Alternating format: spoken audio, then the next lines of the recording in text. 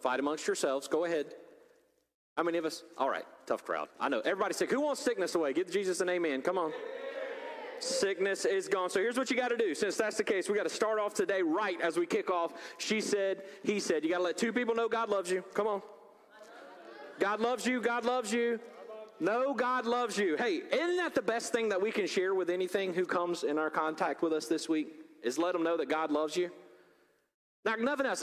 Even if they've got the winning lottery ticket, let them know God loves them, because it's the best thing that we can share with anyone. And that's what we got to make clear as we walk through this series, because we're going to kick off this series.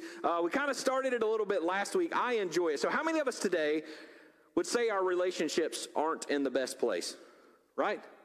We say they're all together. As a matter of fact, we can say in our relationships right now, I don't think I would be reaching to say that we are more divided than ever before. We have put ourselves in camps, right? Excuse me. We put ourselves in some camps, right? And it's easier to celebrate the conflict than the compromise of reconciliation. Because there's something about it, honestly. Isn't there just something about being in conflict and feeling like you're right? But you see, Jesus didn't come and rise again for us to feel like we were right. He did to make us righteous. He did to set us free. And that's what we're going to be talking through. And so these next few weeks, we're going to have some fun with she said, he said, and we're going to have a little bit of boxing terms. So today, we're going to learn through this thing called the single, right? Now, whether you're single or not, it's not going to matter. It's perfect for all relationships. Next week, we're going to talk about the 1-2. You know, you got to get them with a bop, right? Like, you know, you got to get ready. Then the next is the combo. Man, when you get 3 or more, that's what we're going to have walking and kicking up here. I should have kicked. That's fine. There's a meme somewhere with it. But all the way through, right? All the way through, we're going to talk about that. So if you've got your Bible today, we're going to get there in a minute. I want to set this up because we're going to talk about the single, but not just single people, all right? Oh, I'm a single lady. Oh, no. Okay, we're good, yeah. That's the wrong hand, so if they put it on your right hand. Anyway, all the way through, we're going to talk about the single. So really quickly, you can look this up. Pew did a survey in September 2023, around September 14th. You can look this up. And they ask adults, when it comes to having a fulfilling life, what is very important? 71% of them said it's important to have a job that you enjoy and that you like. 71%. 61% said that having a fulfilling life, it's very important to have a close friend or a good friend. 26% said having a fulfilling life means that you have to have children. And 23% said to have a fulfilling life, it means that we have to be married. Now, some of those numbers we can go back and forth with, but it should come no surprise that at least the vast majority of us know that we have to be in right relationships to have a fulfilling life. 61% of people believe that. And for us, those of us who are Christians, it should come as no surprise because we know that we are wired for relationships, are we not? Like God created us to be in right relationship with Him from the beginning until we decided that we knew better, that our relationship with something else meant more than our relationship with Him, which broke our relationship with each other. From the foundations of the earth, Genesis 1 talks about this, from the foundations, how we can be in right relationship with God. We were created to be in right relationship. Then this dysfunction of sin came along, and the forbidden fruit was eaten. And the forbidden fruit was asparagus. You're welcome. Whatever that is. And we decided the forbidden fruit was actually us thinking that we knew better about how to conduct ourselves with relationships than the very creator God who created us to be in relationship with Him. So how in the world do we navigate this? This is the verses we're going to start with every week through this series because Jesus teaches us how to be in right relationships. The religious leaders come to Him and they try to test Him and they say, hey, what's the greatest commandment since you know everything? Since you say you're the Son of God, and if you've got your Bible, go ahead and get to Matthew 22, verse 37 to 39. That's where we're going to be every week to start, and it's going to come as no surprise, whether you've been in church or you've been hanging out with us these past few weeks, it's no coincidence that we're in relationships when we just came off a solid foundation of prayer. So if you've got your Bible, Matthew 22, verse 37 to 39. If not, as always, they're free in the garden. You can follow along with us, as Alex shared earlier, in our Vine Church app. You're going to see a notes tab in there. You can do that. But as always, we can always thank our Vine production team to make sure wherever you're watching around the world throughout the week, it's going to be on the screen. You with me? Give me an amen. I hear amen in the house of the Lord. So let's go. Matthew 22, verse 37 to 39. And it says this. Jesus replied, love the Lord your God with all your heart and with all your soul and with all of your mind. This is the first and greatest commandment. And the second is like it.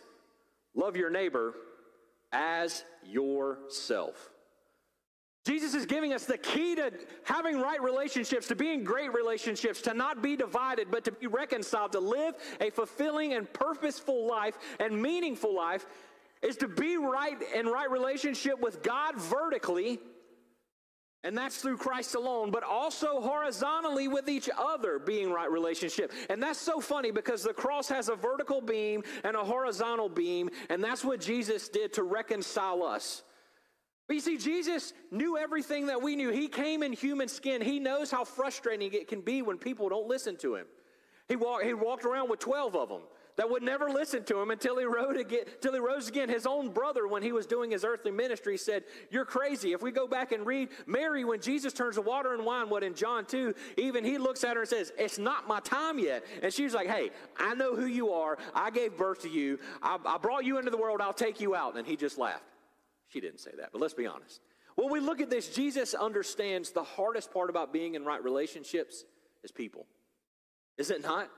If the other people would just listen, if they would just do what I want them to do. Yet in this world we live in, how deep are our relationships? See, technology gives us a superficial relationship, right?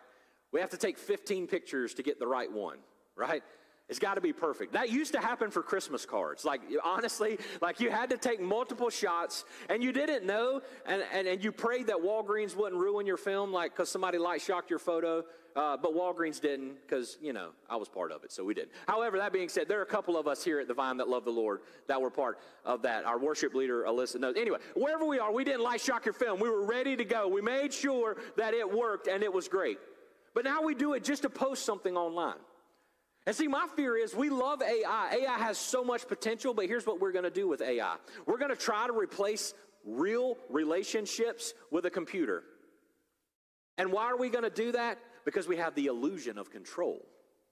We think we can control the input, right? We're always taught in school, garbage in, garbage out when it comes to a computer. So we think, well, if I can control the person on the other side of my relationship, then it will be fulfilling. But Jesus just taught us it's not about control. It's actually about letting go and loving them. And so that's what we have to understand when we have to have right relationships. So we're going to kick this off. And why in the world are we going here today? Because right now, I'm praying that I can temper it down a little bit because I'm excited for what Jesus is going to do, but I see this as our moment, church. Jesus has created us for a time such as this. In the midst of dysfunction, in the midst of division, we get to be his hands and feet. We get to show the world the greatest thing ever, which is his love. And so as we do that, our world is caught up in the dysfunction of relationships, the comfortable dysfunction. Is it easier to stay mad at that person? Or is it easier to reconcile with them? We talked about forgiveness. It's much easier to not forgive them. You know why? Because I don't have to grow in the Lord, and I don't have to take a next step in the Lord if they didn't.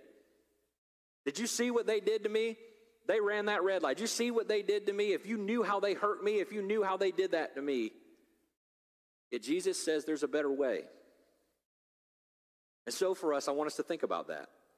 I've shared this before. Most of the time growing up for me, it was the function of relationships, understanding that and seeing the dynamic of that. If you know anything about me, listen, I've been blessed in my life, but most of the time I try to make my yes be yes and my no be no. As we heard last week, no is a lot. It's been in my vocabulary for a long, long time. So much so that mom and dad had to get a shirt that said no. All the way through for me. Yet, in my life, that's because I could get it done. Because if I said I'm going to do it, I'm going to do it. I relied on me. Now, as you get older, what does that mean for you? I'm going on 85 right now, and as you get older, you realize, yes, the squeaky wheel gets the grease, but it took 20 years of greasing for you to go downhill to get it going, and you ain't got many more wheels you can get going. You can only do what you got. And so when I say that, what I would say is we look at the dysfunction and the function of relationships. Let me ask you this. If you go outside today and you want to understand the function of something and know the difference between an e-brake and a hood latch, don't call me. But that being said, what if you didn't understand the function of your car for real? If you treated the gas pedal or the accelerator as the brake and the brake as the accelerator, would you say there'd be a problem? Let me ask you this. Would it just affect you? Could it harm not only you but others? Because it's not operating in its right function. And that's why Jesus gave us this mold to be in right relationships, to love God and love others, to understand the function of it, because the devil has kept us comfortable in the dysfunction of it from the beginning, from the garden. Remember in Genesis 3, he goes to Eve and says, surely God won't kill you. You're his prized creation. He's not going to, you just got to take a little bit of, he's not going to be mad at you. He's going to be mad because you're going to be like he is. So he's just jealous of you. So Satan has kept us this way. So how in the world can we walk through breaking that today? We're going to walk through some questions in a minute, but I always go to the cross. Did Jesus come to be comfortable? See, it's fun to be comfortable. I'm sure he was comfortable in heaven at the right hand of God from the creation, wouldn't you say? It could have been really easy. Let me ask you this, when it comes to relationship, could Jesus have done what he came to do without having one relationship down here? And the answer is yes. He didn't need the 12 disciples. He still could have accomplished God's mission that way. But instead, he chose even one who would betray him with a kiss. That's why, your boy don't want no kisses after the service. You know what I'm saying? The only kiss I want is a hug and kiss from Hershey over there in a moment. I don't want any of that. But for real, all the way through, Jesus still chose to model that because Satan will keep us caught in that dysfunction. I think Jesus knew that for us, that we often say fear and faith are at odds with each other, right? See, I would say that comfort is more of an adversary of faith. Because faith requires you to be uncomfortable. Faith requires you to take next steps. Faith requires you to love your neighbor as yourself. So really quick, before we go into these questions, what is really the two main dysfunction of broken relationships? And it's really this simple. Whether you're a single, whether you're married, whether you're in friendship or coworker, here's what this means for us. It means the dysfunction of a broken relationship means that I try to give something to someone who God didn't create to receive it, or I tried to receive something from someone who God didn't create to give it to me. The path to hell is paved with what? Good intentions, right? What did the prophet Travis Tritt say? I had the best of intentions from the start, right? See, good intentions can actually leave us broken, busted up, heartbroken, and not only hurting ourselves, but others. And so for us today, may we not be caught in that dysfunction. May we be intentional with our relationships, because that's what these questions are about. How many of us, I talk about it all the time, I'm not going to go through it, I'll do it again today, but we have our favorite rom-com, right? Do they even make those anymore? Maybe? I don't know. Came from the era of that. Tough crowd. Nobody watches movies. Okay, we'll move on. That being said, what I say from that is, okay, the Hallmark movie, here we go. They met by chance, right? They met. The city slicker and the country girl met by chance at a music festival, and I hate you, and I hate you. Oh, my God, why am I sitting next to you? I hope I never see you again. You stink. No, you stink. No, I love you. I love you too. Oh, my God, let's have children. And there you go. They live in the Biltmore estate. It's over, right? All the way through. So even each and every one of us, I want us to think about this. How many of our relationships were by chance? First meeting might have been. The only reason we still have our relationships is we're intentional with them, right? Think about the most influential people in your life. Maybe it was that teacher who saw something in you no one else could. Maybe it was a coach who pushed you to go deeper than you ever thought you could and pulled something out of you. Maybe it's that friend, maybe it's that coworker, maybe it's that person at church that said, hey, I know the Lord has this for you. Keep going. Keep running the race. Don't give up. Don't lose heart. I want you to think about those people. How intentional are they with you? Maybe you need to reach out to them today and tell them how thankful you are for them. I think that that's always something that just brings cheer and joy to our heart. But now I want to ask you something else. You might be able to answer this, so I don't want to kind of put you on the spot. Who were the last 3 Artist of the Year winners? The last 3 Super Bowl winners? The last 3 Daytona 500 winners? Don't worry, they'll run it sometime in July because it rains all the time in February, wherever it is.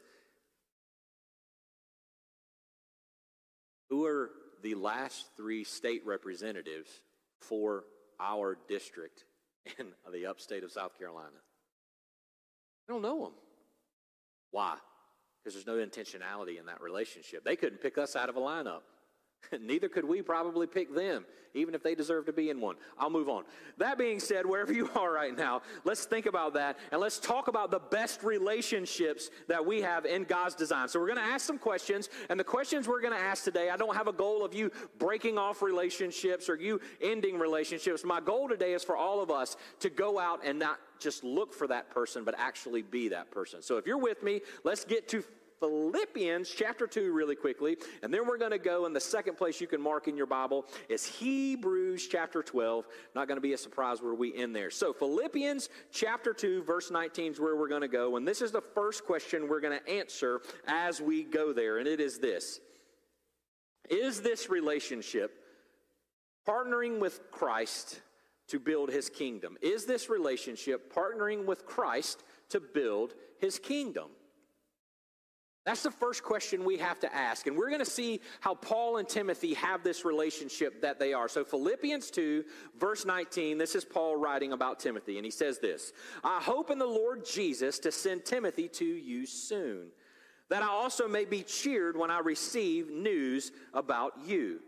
Now, Paul and Timothy, if you know, Timothy is Paul's protege. All right, Timothy is mentioned about 24, 25 times. I think it's 24. It might be 25. Forgive me if that's wrong. But 24 times in the New Testament. So Timothy, his mother is Jewish. His father's a Greek non-believer. All right? So Paul meets Timothy on his first missionary journey to Asia Minor, modern-day Turkey. And so Timothy gives his life to the Lord, and he starts serving with Paul. Now, Paul is raising Timothy up to take over for him. So much so, you can see their relationship so strong. 2 Timothy's the last letter Paul writes on his deathbed. And when his pen falls silent in 2 Timothy, that is when he is gone. About to be executed, right? Like he's done. So for all of us, we got to understand when it comes to that, Paul sends Timothy to Thessalonica. He sends him to Corinth. And he sends him to Macedonia, if I remember right, in there. But now Paul is writing to Philippi, and it's a place 800 miles away. And he says, I'm sending you someone I trust. I'm sending you someone that's a partner in building the kingdom with me. Now, why do you think Paul has that message? Because if he said, hey, I'm just going to send you this dude. He don't know much about anything, but I'm going to send him your way. How would that feel as a new church plant? How would the people in the church react to that relationship? So now Paul is now giving credence. He's giving credit. He's saying, hey, this relationship is built upon the Great Commission. So here's my question. For our relationships, what's the thing uniting our relationship? What mission do we live on? Now, hear me out. I'm not telling you we can't have friendships with non-believers, because we should.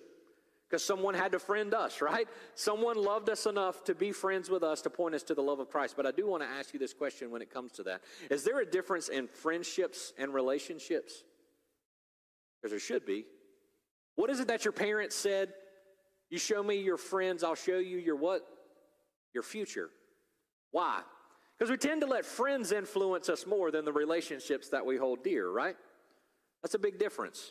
So we can have friends who are not Christians in our lives, but the influence that they have upon us should not be greater than the influence of Christ we have upon them. And that's a big one. Because let me tell you, sometimes the worst people to be around are church people. Anyway, I'm probably one of them. But all the way through, that's sometimes the worst influence we can have. So when it comes to that relationship, are we united in partnering with Christ to build his kingdom? Now you look at that relationship you have. Now what direction is it going? Is it going toward Christ and building his kingdom? Or is it staying still? Because a thriving relationship should be going towards Christ's mission. Because if it is, it should lead us to this second question that we're going to unpack here in Philippians 2 is this relationship centered on Christ?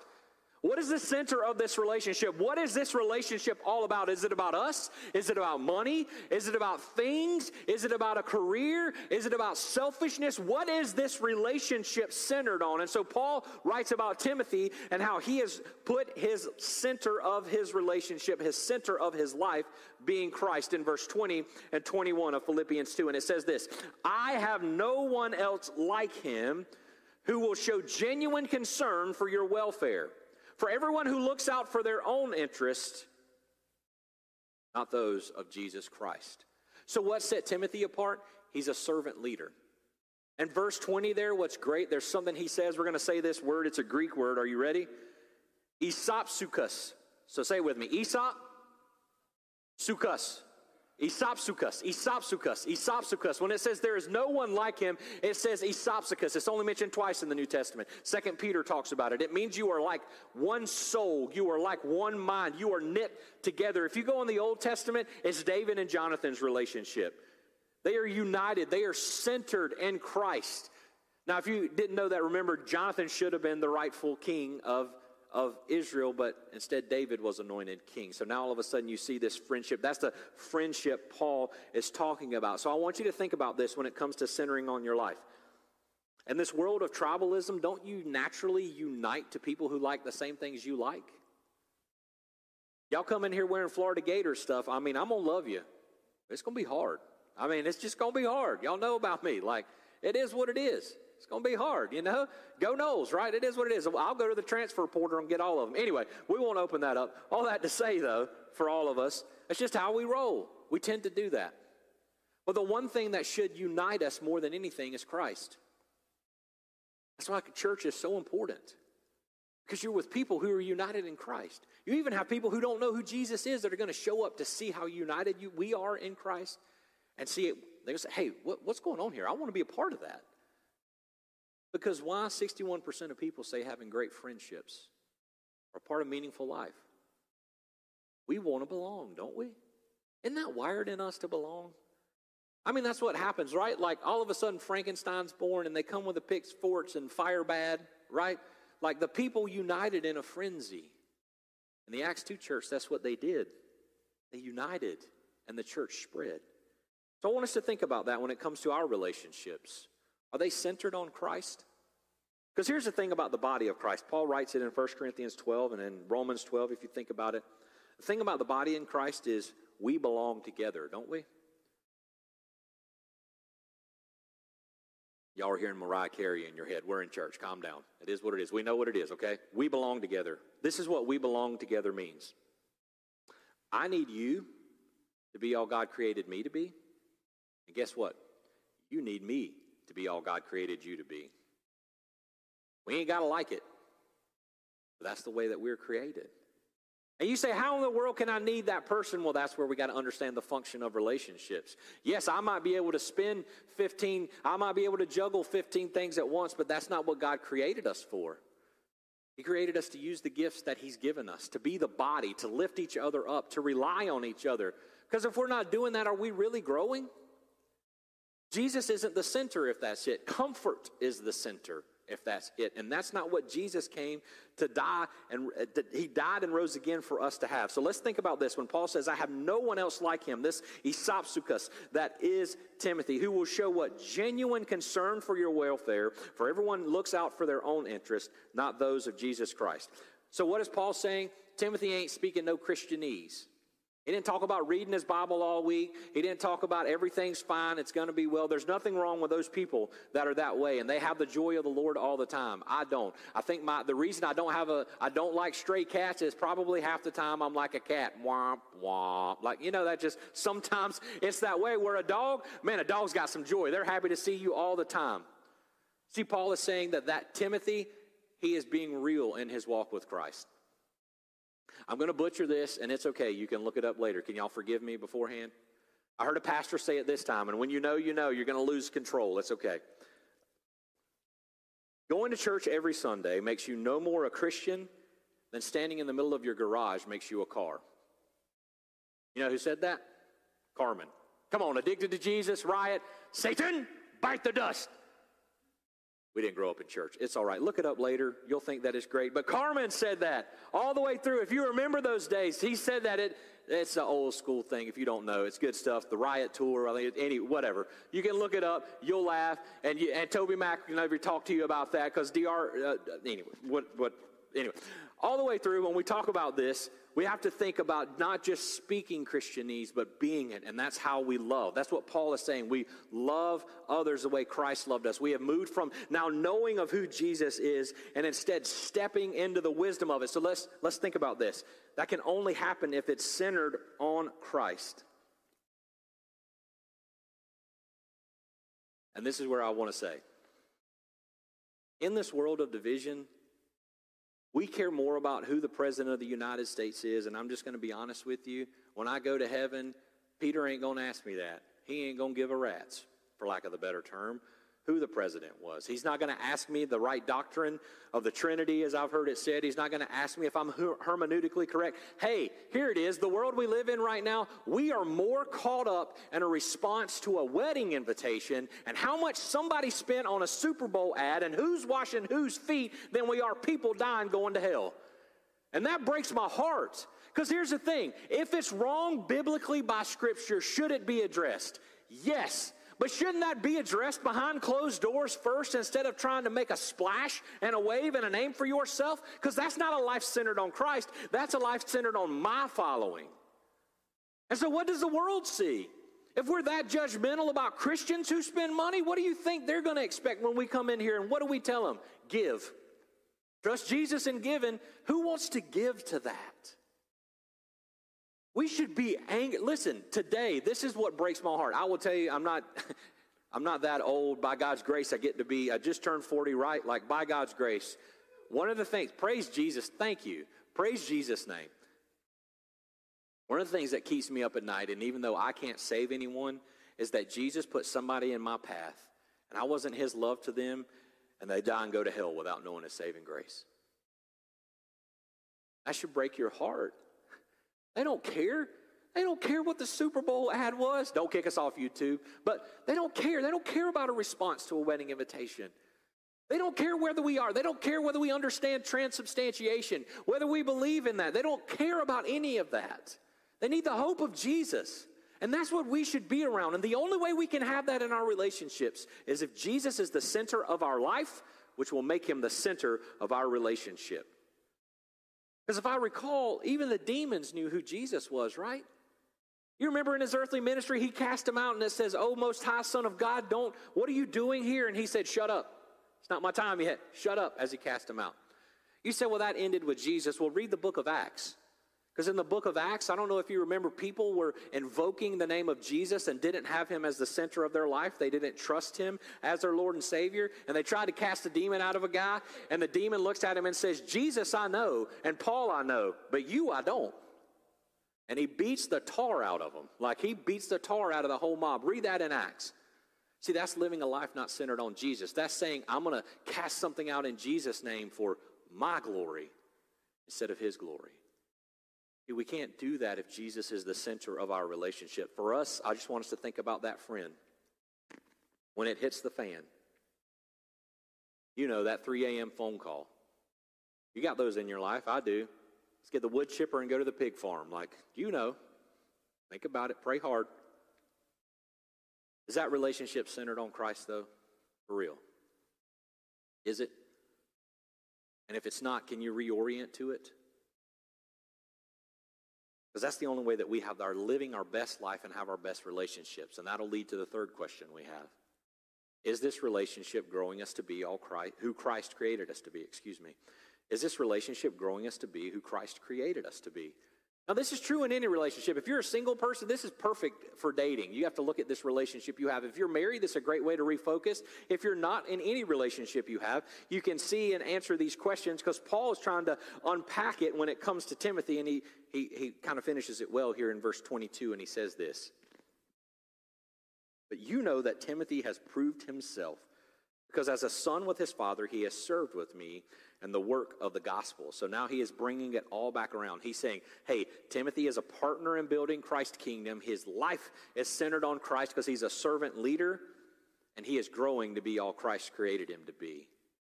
Those of us that know the Lord, let me ask you this. Do you remember when you first met the Lord? Seriously, knew him as Lord and Savior? You remember how on fire you were? Isn't it crazy and weird that as we pilgrim on our journey toward heaven, we like to put a governor on that zeal for some reason? We have to temper it down just a little bit. I'm guilty of it. We're all guilty of it. And I don't know why outside of comfort. Because we know that our eternity is secure. And if that's the case, then what are we doing here? If that's all that Jesus saved us from, why aren't we in heaven right now? Instead, he lets us partner in his work. He lets us be sanctified by the Holy Spirit and grow to be who he created us to be. And that's what Paul is alluding to here. He's saying, hey, Timothy's not just a baby Christian. He's growing in wisdom. So now that you know that, depending on when you met the Lord, okay, hear me out. How easy was it to volunteer and serve when you met the Lord versus knowing the Lord for a long time? Man, I will tell you, you're the first one to raise your hand, right? You're so on fire. I'm ready to share the hope of Jesus everywhere. And I'm coming around. I'm like, hey, man, how's it going, dude? Welcome. You've had too much coffee. Calm down, dude. I got stuff to do, right? Yet oftentimes because new Christians and baby Christians who have no roots raise their hands first, they don't have deep roots in the Lord, they burn out faster because they don't have deep roots. They haven't grown in the wisdom of the Lord. They haven't been able to mature in the faith. And that's what Paul is saying is, hey, Timothy has matured in the faith and continuing mature. That's why I'm sending him to you as an example of how to live. And so for us in that relationship, is this relationship growing us to be all God created us to be? I'm not saying that new Christians can't be in leadership or they can't do things. That's absolutely crazy to say that, because I'm not. But I am saying sometimes what God has given us in the church is for us 100% to be together. And as we are together, we will grow to be all Christ created us to be. So for us, let me ask you about your relationship. Are you becoming who Christ created you to be in this relationship that you're in? Is this relationship in God's design for it to be all Christ created it to be? What I'm trying to tell you today before we get to Hebrews 12 is I'm not telling you to break your relationships. I'm not telling you what your next step in that relationship is, but I am asking, and I believe the Holy Spirit is showing us today that we have this opportunity and moment to reorient this relationship back to what Christ intended. And if we did that, how much greater, how much peace could be in our schools? How much teachers not having to go to school worrying if kids are going to beat the crap out of them every day because they don't know what discipline is? How many times could we go to the grocery store and not worried about getting robbed in the parking lot? How many times could we go to church on a Sunday and know, oh gosh, there comes the old church curmudgeon person? Like, how much peace could we really walk in the Lord and share his love if we did that? But what about those relationships? What if you can answer yes to all those questions and you're doing that in the Lord? Praise Jesus. Thank Jesus for that relationship. You need to give that person a Hershey hug and kiss today. If they're your spouse, maybe it can be more. But other than that, there's none. Make sure you get that. But if not, let's look to what the writer of Hebrews tells us we can do as we reorient it to Christ. So if you got your Bible, let's get to Hebrews chapter 12, verse 1 to 3, and we'll be ready to wrap it up here in just a moment in the name of the Lord. So Hebrews 12 won't be a surprise when I read to you, if you've been at church at all, what we are called to do. And it says this: therefore, since we are surrounded by such a great cloud of witnesses, let us throw off everything that hinders and the sin that so easily entangles, and let us run with perseverance the race marked out for us, fixing our eyes on Jesus, the pioneer and perfecter of faith. For the joy set before him, he endured the cross, scorning its shame, and sat down at the right hand of the throne of God. Consider him who endured such opposition from sinners, so that you will not grow weary and lose heart. Anything that's not of Christ in that relationship, shed it. Get rid of it. Doesn't belong in it. So that you both can run the race that Christ has you on. I'm not telling you today's the day you need to break up with that person. Today's the day. No. The Holy Spirit will tell you what to do there. But I will say, if Christ is not the center of it, it definitely can't be a part of building his kingdom to make you and that person be all God created you to be. So we are to shed it. Have you ever had to carry something extra? Like piggyback rides are the best, right? If you're not the one giving them.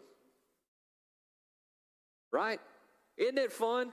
Like if I want the piggyback ride, pardon me, but I have to say it the right way. I want to carry a little person, right? I want to be able to do that. That's the fun. I don't want to, if I'm the horse having to carry me, you don't want me riding the mini horse that I'm trying to keep up with, right? Like I need the normal riding horse. We need to be able to do that. So this is what I'm saying when it comes to that. What's weighing you down is dysfunction. What's weighing you down is anything that is of Christ. And sometimes we think that's the devil prompting us to get rid of that, but it's actually Jesus saying this ain't supposed to be in this relationship. And that's in any relationship. It's Jesus saying, I've got better for you. This race I've marked out for you, and the better for you may not be breaking up with that person. It's reorienting it back to Christ. It's you're not doing business the way you should with that person. It's not a good thing. You're not loving each other the way Christ called you to love you. You're not honoring one another. Instead, you're using one another for your own gain. Reorient it to Christ today. Because the worst and most broken relationship we all have is a relationship in the dysfunction of sin, is it not? See, all of us were made to be in perfect relationship until this thing called sin entered in. And so all of us, you've heard me say these past few weeks, and this is why I've said it will. Sin is anything that is against the will of God. And what does that mean? Sin is anything that isn't perfect. Because the will of God is perfect. And I don't know about you. I know I'm as close to perfect as you'll ever meet, right? Pride, y'all. You should laugh. But honestly, nothing is perfect. So what if the requirement to be in relationship with Creator God, what you and I were created to do, required perfection? Could you or I get it? Billy Graham himself couldn't get it. None of us could attain this perfection. And the reason is we chose to go against God's will. We said, hey, I love the dysfunction of sin and the comfort of sin better than meeting God in the cool of the day, knowing everything about me. And so because of that, all the way in Genesis 3, all of us have fallen short of the glory of God and have sinned. And so we have sin in our life, so we could not be perfect. So that would mean our relationship with God could never be, right? So we would aimlessly walk around this life without meaning, without purpose, without even having life. Because you know what the price of that dysfunction was? Death. Death. Division from God led us to death because of sin. So the brokenness, God said, hey, I love you enough. I'm not going to leave you that way. I'm actually going to come to you, and I'm going to confront this dysfunction. As a matter of fact, I'm going to defeat it. And he goes and does for us what we can't do for ourselves, right? He lives a perfect, sinless life we couldn't live. Now, all of a sudden, we have a way to open the door into a relationship with the Lord. Then he pays the penalty for our sin, which is God's wrath. It is death on the cross. We don't have to worry about whether we have to bring a peace offering, a friendship offering. I ran the red light offering. I did that at the red light, and I should have, Lord, I shouldn't have pulled into the hot and now at the Krispy Kreme offering. Now we've got one eternal sacrifice that is in Christ Jesus forever.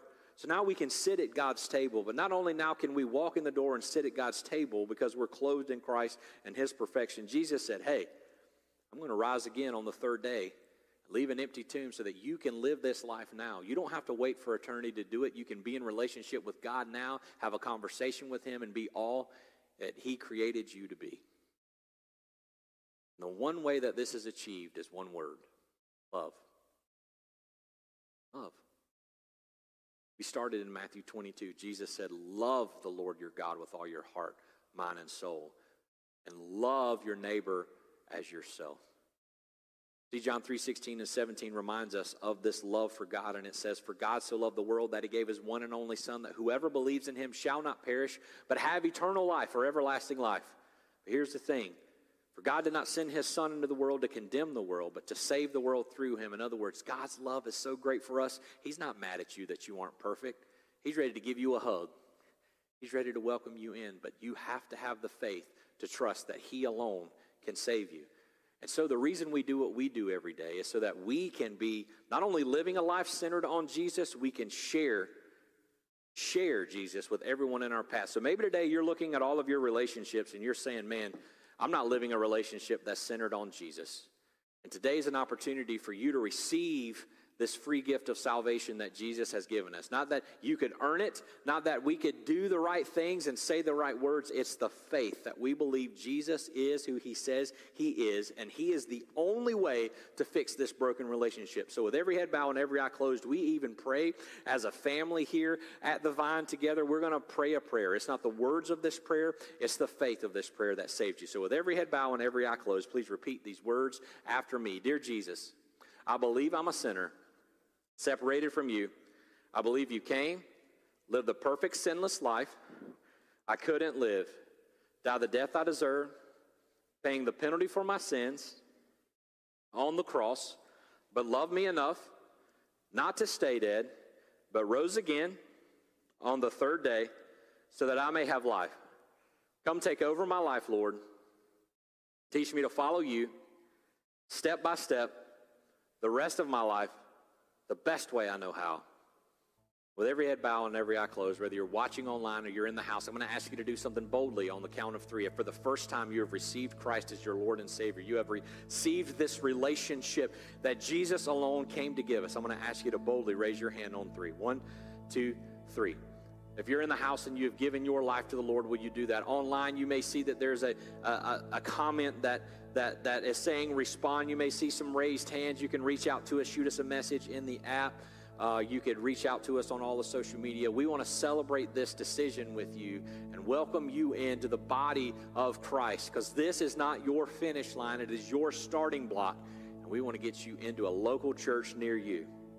And for the rest of us, we can get up. We're about to have this moment of worship. I hope today has been a great reflecting point and a great reorienting point. You know, when all of a sudden you got to turn your location services on your phone. I hope that's what today has been, where it reorients you to the right place and that Christ is the center. Christ is the reason, because Christ made sure that he showed us we were the reason that he came. So would you stand and worship?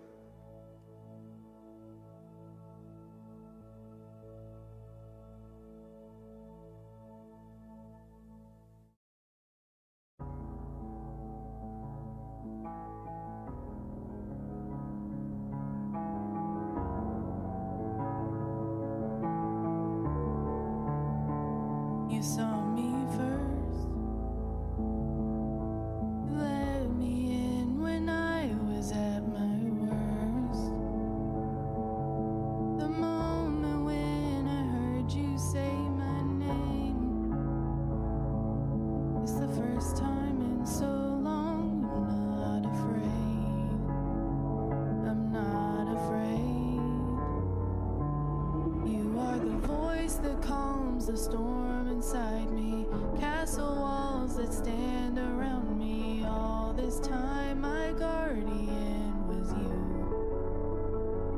You are the light that shines in every tunnel. There in the past, you'll be there tomorrow. All this time your love was breaking through. It's always been you. It's always been you.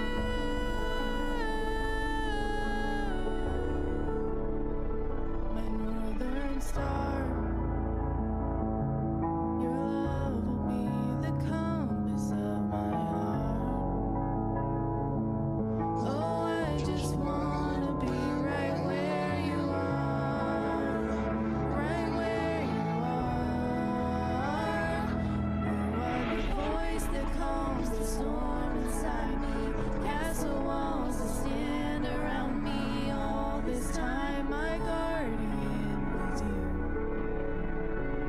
You are the light that shines in every tunnel. There in the past, you'll be there tomorrow. All this time your love was breaking through. It's always been you.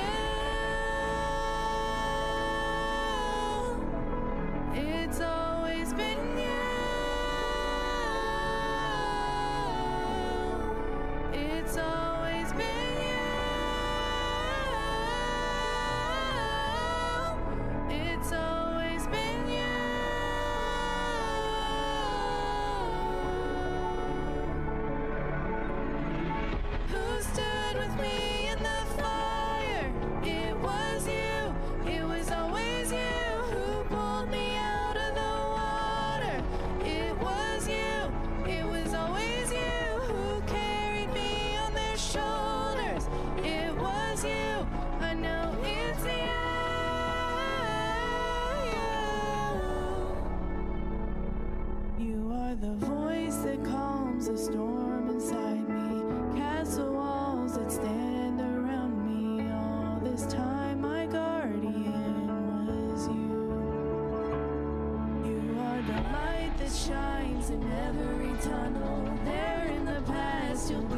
tomorrow. All this time your love was breaking through.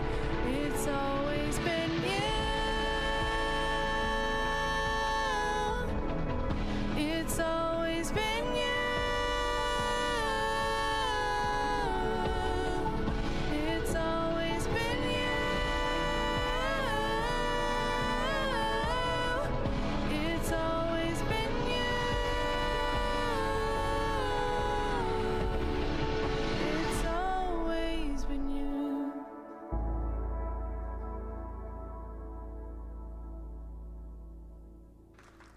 It's always been Jesus, right? Always. That's what we get to show the world. Hey, they've been searching for money. They've been searching for a lottery ticket. It's been Jesus. Been searching for a Super Bowl championship. It's Jesus. Been searching for a Daytona 500 win. Good luck. But it's Jesus. Wherever we are, we get to share Jesus. So what if today we went out and said, if we won't tell them, Lord, who will? Let me show them you. Man, oh man, just imagine the stories we'll get to be a part of. Because you know what we're going to get to celebrate if they know Jesus as their Lord and Savior? In eternity. And man, we're going to tell some good stories. We're going to share some good times. But most importantly, we're going to be molded in the image of Christ. And they're going to remember us for our love, not our hate, our judgment, or our condemnation. We hope you join us next week as we continue our She Said, He Said series. Hit them with the 1-2. You know, got to get ready. Calm down. We're going to have fun with that. And I hope and pray we see your smiling face next week. Everyone in here's smiling face will be here. And the sickness is banished. No scourge or plague for any of us. In Jesus' name, amen. Always remember the best is still yet to come.